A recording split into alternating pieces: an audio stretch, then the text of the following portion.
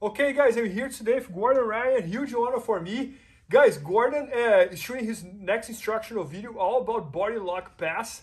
And it's actually one of my favorite ones to watch because every time I see him competing, he always gets the body lock. And once he gets there, his opponent is done. So super excited to learn, Gordon. Let's do it. Yeah, so in the first passing instructional, we covered some body locks, but it was more about just the general idea of the full passing system, and now we're going to go into a body lock specific study. So it's going to be around 12 hours total with rolling and commentary plus technique. And it's based around three simple ideas of stuffing, shelving, and splitting the legs, okay? So what this means is, if I go in and I lock a body lock, I can play a game where I either shelf Bernardo's legs on mine, like so, that his legs are shelved on mine, whether it be with a front or a side body lock. We can play a game where we stuff Bernardo's leg into a half guard, where we body lock him, we step over a leg, and then we force him into a half guard, where now we can play from a half guard or past our partner's top leg. Okay, one of the great utilities of using body lock passing is that it gets you past the annoying top leg in a half guard. Okay, whereas if I was just pushed him into half guard, now I have to get past his knee shield and his arm. If I can use a body lock to step over into half guard, now I'm past all of his frames, okay? So we can stuff the leg and step over into half guard. So we can shelf the leg, we can stuff the leg, and we can also split the legs.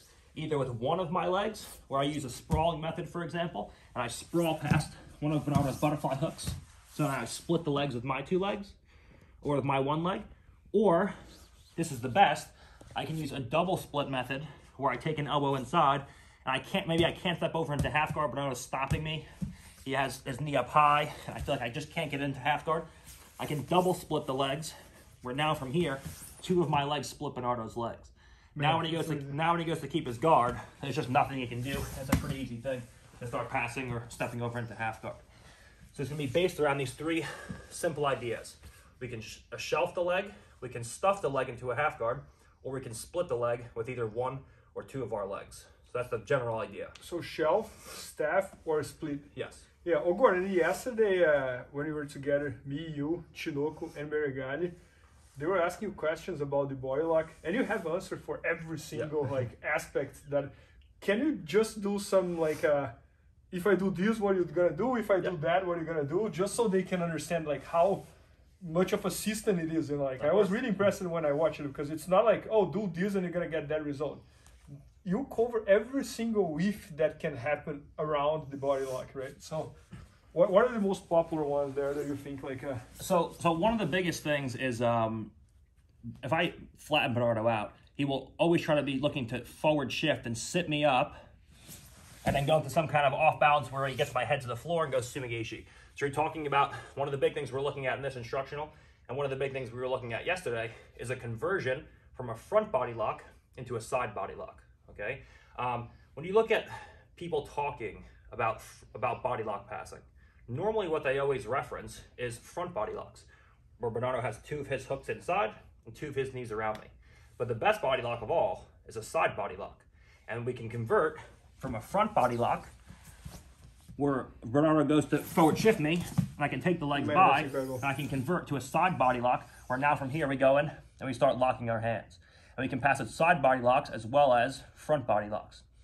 Another thing we're looking at is to erase the arbitrary line between open and closed hands.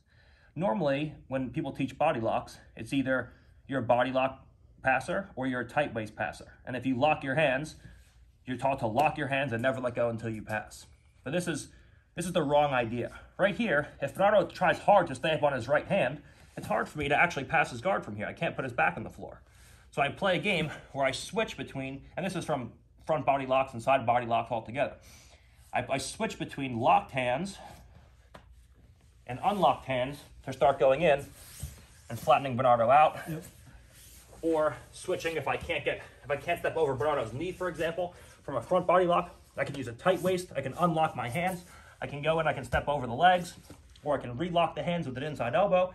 There's a ton of different things I can do where I can start with locked hands, then unlock them, or start with unlocked hands, and then go in and lock them. And there's no reason why you can't flow between locked and unlocked as you go through these passes. Got it. Oh, go ahead. 2 more questions. So one, you have a whole sequence as well if they turn backwards to you, right? Because sometimes you pass the guard from the body lock, sometimes you take them back, back, right? So normally, whenever I go in and I either usually it happens off side body locks where I go here and Bernardo knows if he faces me, he's going to get pinned. So what happens is he starts turning away into turtle position. And now my whole thing from here is just negate his movement to make Bernardo less athletic than I am. What I don't want is to try to make myself more athletic than Bernardo and chase the head and come up, and then as scramble ensues and he maybe gets away from me. So I want to make Bernardo less athletic than I am by putting in a deep tight waist and putting my ear on his back. And now I just hang off Bernardo's body. When he goes to get up and get away from me, it's a very labored movement. He can do it, but he has to start scissoring his legs. And as he does that, he scissors, he's carrying my body weight now, and as he comes up, man, that's incredible. I can insert one hook, I can go into my power half attacking turtle series, and then we can break him down, and then eventually insert our second hook. So our whole thing is, we play a dilemma between pinning a guy if they face us, and taking their back if they turn away. Got it. And Gordon, last question, this is kind of like a personal question. Regarding the body lock itself, how do you do the grip? Pretend that if you can do here the shadow, for example. Yeah. Pretend there is a UK over here, or I do, whatever. Yeah. So normally, this is going to depend on a couple things. Number one, the length of your arms relative to the thickness of your partner's waist, okay? If you think about the gripping series, there's a couple different grips we can make. They can make 10 finger, they can make palm to palm, they can make a wrist to wrist, and we can do a full figure of 4. A full figure of 4 is obviously the smallest circle, but not applicable here because you're never going to be able to figure 4 someone's waist. Unless you're fighting against a rooster. So. Yes. so in general, what I generally recommend is the tighter circle you can form, the better. So for me, because I have long arms, I generally favor full wrist-to-wrist grips where we pull our partner into us.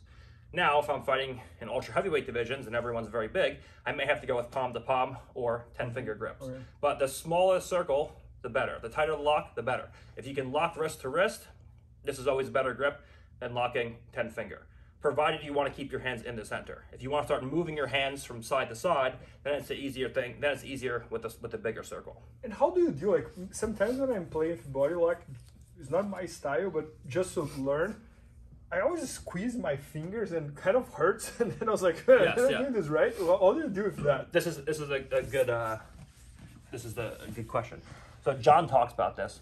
If you have bad wrists or you have bad hands, and I do, like and you have injuries, you can switch your hand position. So if right here I go in and I put my left hand on top, and I'm looking towards your left side, this is going to put pressure over my left wrist. Okay. So generally, I switch my hands and I put my right hand on top. So now when I go to take you over, there's not nearly as much pressure on my wrist. Okay. So you can switch your hands from top to bottom depending on which side you're looking to. So you put the not injured wrist on bottom? Yes, yeah. Okay. And then that makes it much easier on your wrist. John has the same problem. He always talks about his wrist injuries. If you have wrist or finger injuries, you just switch your grip and you protect the wrist that's hurt. Okay. I got it. So if this one is the injured one, I should do either this. And even if I do the 4 fingers, I'm still putting this one on the bottom. Yeah. So or if you feel it's very difficult and you feel like that's just not working, then I generally recommend tight waist passing, where now there's no pressure on your wrist and you have a deep tight waist instead, and you use unlocked hands and you use an elbow inside. So now there's no weight on the wrist. Got it. And you can. So it's the same mechanics, but it's a different grip. Yeah. I got it. Another thing that's pretty cool that we're going to be looking at is the integration of the leg pommeling series, the float passing that we looked at from the first passing instructional, but now with body locks. Where, for example, we've all been in body lock situations where we're trying to step over our partner's leg to force half guard, but we find ourselves in a situation where they're posting on the knees and we just can't step over into half guard. It's hard to pommel when you have weight over your legs. And when you use a low hip method of body locking, it's a pretty easy thing for your partner to stop you pommeling. But when you use a high tripod method of body locking, when you have locked or unlocked hands, it's a pretty hard thing for your partner to stop you pommeling your legs because of the fact that you have weightless legs. So I do a thing where I either keep my hands locked, or my personal favorite is I jump up to an underhook, like so, either double underhook or over under, and I play a game where I start with a body lock, and I feel like I can't pummel my legs, and then I move to a situation where I'm in a high tripod. Man, that's amazing. So now, when Bernardo goes to lift me, it's a difficult thing. Yep. When he goes to take his legs out to lock close guard, he can only take one leg out, and when that happens, I can always pommel a leg to the inside. Yeah. And now from here, if he keeps 2 butterfly hooks in, now I have a free hand, the post, and I can start knee sliding. Man, that's incredible. I can start playing a game where I go into top pommels. I can start playing a game where I go into front pommels. And I can pommel my legs because of the fact that they're weightless. And it's a pretty easy thing to pommel past the hooks when I use high tripod variations of body locking. So this is almost like integrating like body lock pass with the pommel sequence. Yes. That you, man, that's incredible. Yeah. So Gordon, just to summarize everything here, so you start everything picking which method you're gonna use, either the shelving, the staff, Or the split. or the split. Yeah. And then from each method, there is a sequence, and you can go back and forth between methods as well. Exactly. Usually, I test guys. With the more basic the opponent, the more basic moves you have to use. Yep. So normally, it's a pretty easy thing to just lock your hands, step over into half guard, and then pass from there. If I feel like I can't step over the leg, then I have to start either shelving a leg, or I have to start splitting the legs, or double splitting the legs. And if I feel like I absolutely can't pommel with a low hip method, then you have to go high tripod and get creative and pommel the weightless legs to get a leg to the inside. Got it. Promise the last question. I have a lot of questions, but promise the last question. So when do you use the body lock? Is normally when they're on butterfly, I think so, right? So normally I use body locks whenever I'm encountering a strong seated guard player. Okay. So this is a great way, number one, to shut down ashigarami specialists, because when you actually do lock a body lock, it's hard for guys to enter into your legs and leg lock you or sweep you. And when a strong seated guard player is approaching me, that always gives me time to start hand fighting, create disconnection of the elbow from the body, and then dive into body locks. And then what eventually this does is it puts guys on their back. They say, okay, I'm not going to stay seated anymore because the body lock danger is so prevalent that they go down to a supine guard on their back, and that gives you the ability to put outside flanking pressure with Toriandos and other high stepping series. And then you put so much pressure on guys supine that they say, I don't want to stay supine anymore. And as they go to sit up, you dive into a body lock. So you play a dilemma between putting pressure with the body lock, negating movement, and then either using float passing where you split the legs and step a leg to the inside, or flanking passing with Toriandos and high steps, and you chain them all together, and it makes a lot of pressure. Super interesting. So the very first instruction that we ever made was about guard passing, no gear, right, that we did for IBJJF Fanatics. So now we're pretty much taking like one part of that instructional and going crazy deep on it. Yeah. Man, that's incredible. We did like the whole passing system. We did we did Toriandos, we did the float passing, we did body locks, we did half guard passing. So now we have kind of the general idea of passing, and now we're doing one very specific study on one given area of that passing. I love it. No, and I love it because not everybody is you. So I don't think like most of the people watching over there, they're good on all these areas. But maybe body lock is your area, or maybe body lock is the area that you are trying to get good at it. So this is the instructional. So guys, it's going to be at IBJJFanatics.com very soon. So maybe by the time you're watching, it's already there. So thanks so much, Gordon. It was awesome. Thank you. Please help me out to grow my YouTube channel. Just click subscribe. And to watch more videos, just click under see more videos. I hope you enjoyed. IBJJFanatics.com. Use the promo code YouTubeFaria to get 10% off any instructional video. Improve your jiu-jitsu faster.